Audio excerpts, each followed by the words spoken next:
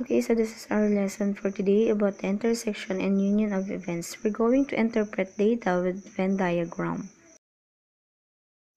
Okay, so this is the Venn diagram. The extracurricular activities in which the senior class at Kananga High School participate are shown in the Venn diagram below. So our Venn diagram is composed of drama, band, and athletics. So we have some questions to answer. How many students are in the senior class?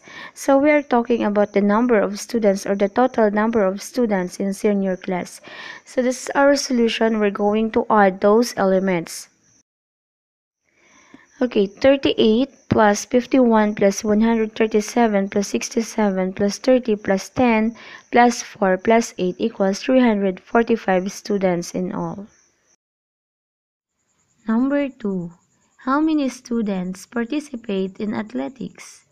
The answer is we're going to add 137 plus 4 plus 10 plus 8 equals 159.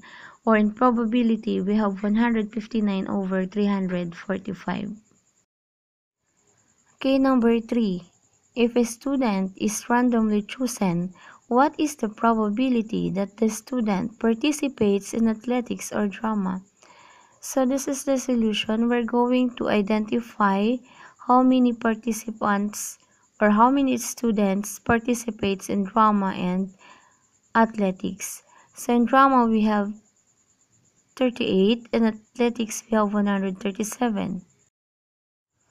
We can also add 30, 10, 4, and 8. Then it is equal to 227.